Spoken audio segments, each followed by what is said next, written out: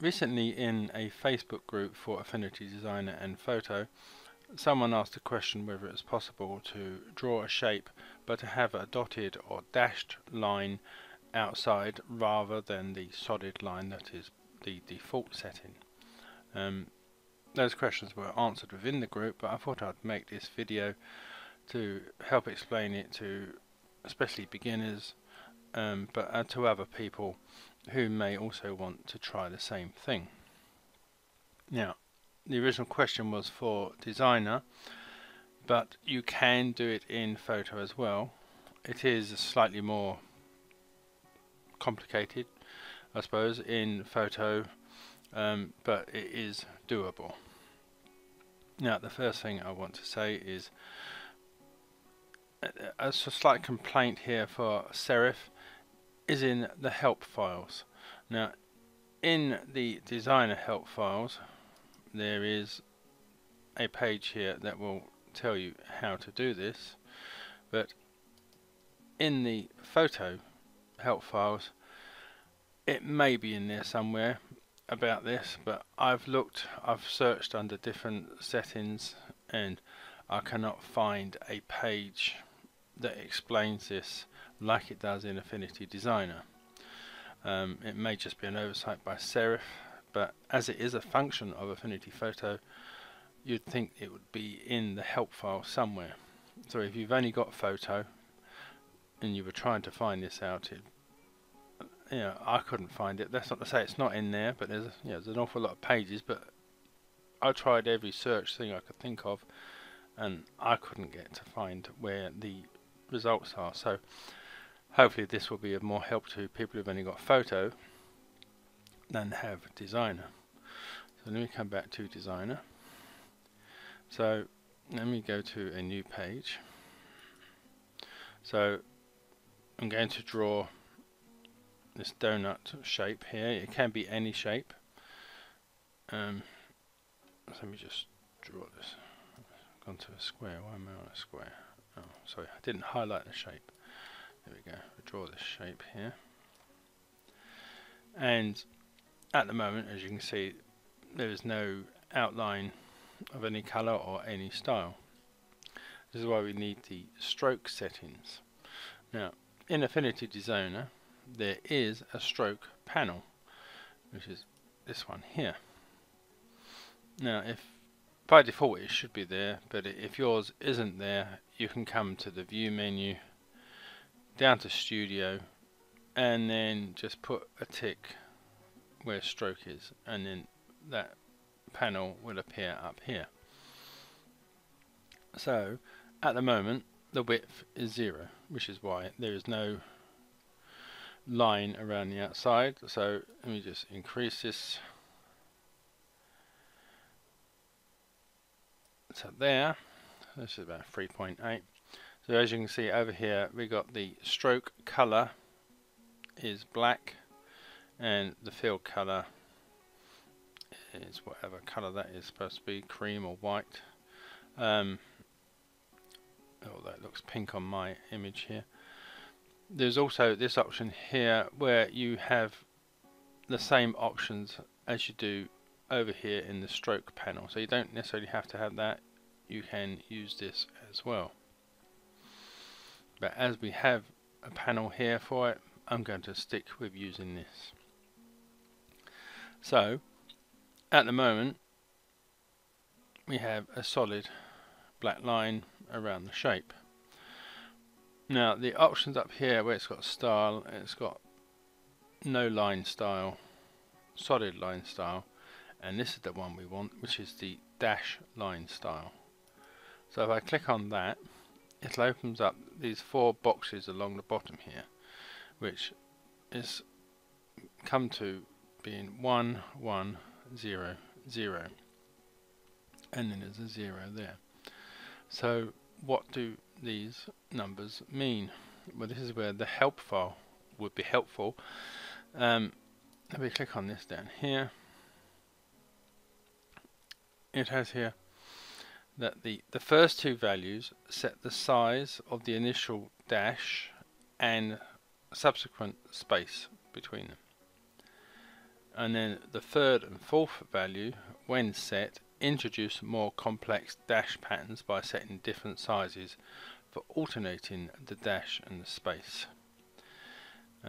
All values are based on the current line width, e.g. value of 2 is twice the line width. So it gives you some demonstrations of different numbers and what the effect will be when you add those numbers. And the phase, which allows you to shift the dash line style along so the design begins at a different point in a different style sequence. I'm not 100% certain what that means, but we will have a look. So at the moment we have 1 and 1. Let me zoom in slightly. There we go. So what I'm going to do is I'm going to change that first one to 0, and then that will change those dashes into dots. So I can then alter the width. I've got to highlight that layer. Alter the width. If I lower it down, you can't really see that they're dots, and as I raise it up, as you can see, the dots will get bigger. Now this is where you do need to keep an eye on this. So where I've got it at the moment, which is 23.1. See, it looks pretty much okay. If I just move this slightly, as you can see, I've gone down to 20.3. Those two dots there and those two dots there, they're not separated, they're sort of overlapping. So if you're going to change the width and you're using dots or dashes, you just do need to keep an eye on finding a point where you're not getting any overlap. See that one, that's not too bad. There's slight overlap just up here, but that's on 26.6. So if you're going to change the width, that's something you sort of need to keep an eye on. So let me just reduce this down a bit so it's not so. That one's still got a bit of overlap at the top there. It's very difficult to a certain degree to get it exactly right. There's a slight overlapping of there, but I'll leave that on as 0 and 1. So again, let me introduce that 1 back into this first line. So that will change them from circles into a more dash-like shape. Let me raise this up to 3, for example, and those dashes will now become even more elongated. We drop this back down to 1, and we'll change this one here. We'll change this up to 3. So it's the same size dashes, but the space between them is more pronounced than when it was on 1. So that's what those first two numbers will do. And if I just introduce, let's put a 2 into this one, for example. So again, that has altered the shape and spacing. And if I put a 2 into this one, what that is sort of introduced is different size dashes. So you've got small, large, small, large, small, large. So you can play around. Let's make this quite a high number. Let's try 5. So as you can see here, the spacing and sizing is changing. So that is how you can do that. And just for fun, I'm going to change the phase. Let's try 4. See what effect that has. So as you can see, changing these numbers to whatever you want can have a different effect. So let's try something really silly and try quite a high number. Let's try to make that 20. Here you go. So as you can see, you can make all sorts of different effects on your shapes using this box option here, which comes from the dash line style, and altering these numbers. So if I come to photo, and we'll do the same thing. let's try a different shape this time. Let's try diamond. So as I said, you haven't got a panel up here for the stroke, but you do have these options the same as they are in Designer up here. So you just click on this one that says none at the moment, and it will drop down the menu, and then click on dash line style, and we will alter the width and just alter one of these numbers. Let's try 4 in there and 2 in there. Let's just change that size. There we go. So there you can see you can do that in Photo as you can in Designer. So as long as you've got this option up here next to like fill stroke, and you have that option that started out with none, you should be able to do that on sort of any of the tools. So we move that out of the way. So if you wanted to draw a straight line, this doesn't work with the paintbrush, because as you can see you do not get that option. But if you want to do it with the paintbrush, you would have to go in and edit the brush itself and change how that spaces out as you paint. But that's a whole different tutorial. But it does work with the pen tool, which is this one down here in Photo. As you can see, you've got that option up there. You've got fill, stroke, and the option. So let me draw. I'm going to change. You can do this in any of these modes, but I'm going to start this one in the line mode. So I'm just going to click on a point here and a point over there. As you can see, because it was already set on that, it has done the same thing. But I can change that. Let's drop this down to 0, that to 0, and I'll change that to 0. So that should be dots, and there we have a line of dots, just because I've got 0, 1, 0, 0. So you can do that in the pen tool, in the shape tool. If I come back to Designer, obviously you have the pen tool in here, which will give you the same options. Let me try one of these others. Let's just try it pen mode. So I start there. It will give you those same options, and let's put this back to being 0, 0, 0, and reduce the size. So there you have that in the pen mode and the shape mode in both Design and Photo.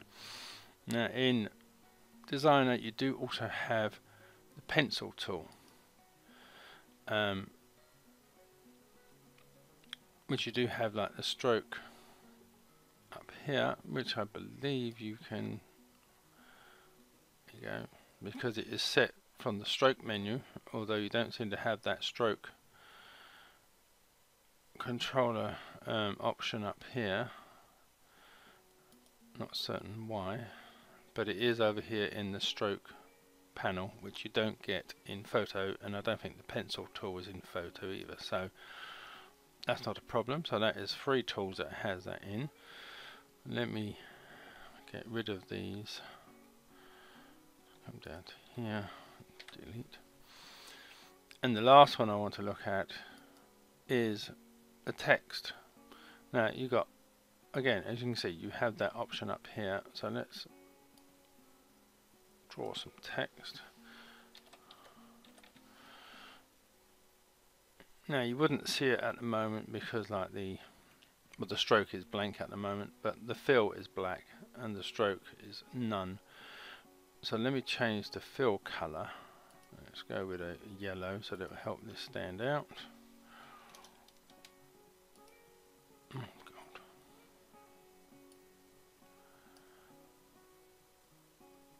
So what's going on here? Sorry about that. What I meant to do, highlight that and then change the fill colour. Very sorry, mistake on my part, but change that to yellow. There we go. And then I'm going to change the stroke colour to black.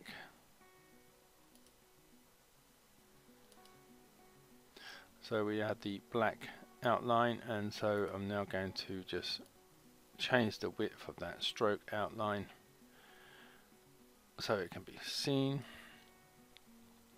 and then click on the dash line style. I'll do it from here, but I could have just easily done it from the panel, but if you're in photo you'll have to do it from this area here. Let's go back to photo and I'll do the same thing here. Get rid of those two. Text. Now I'll set this first. We'll go with a yellow thing and a black stroke line, and then I'll go with that.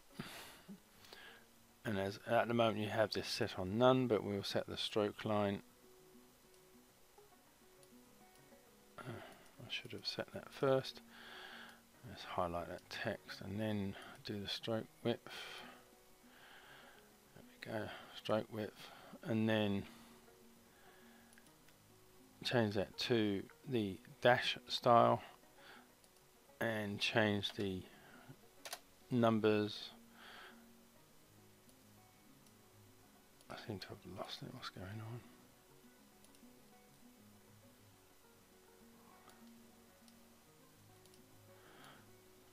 Obviously working with text is a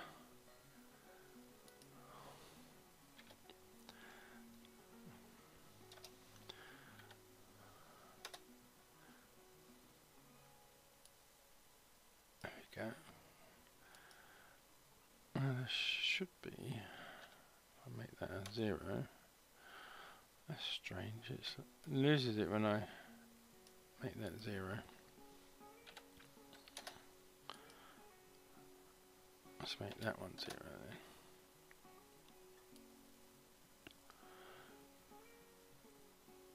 Oh, there you go. I'm having a bit of teething problem here, but you get the idea. You can change the outline or lines using the options from the stroke panels or the stroke options that are run along the top here, be it in the shape tools, pencil tool, pen tool, or the text tools. So hopefully that answers any questions. I'm very sorry for some of the errors that have happened in here,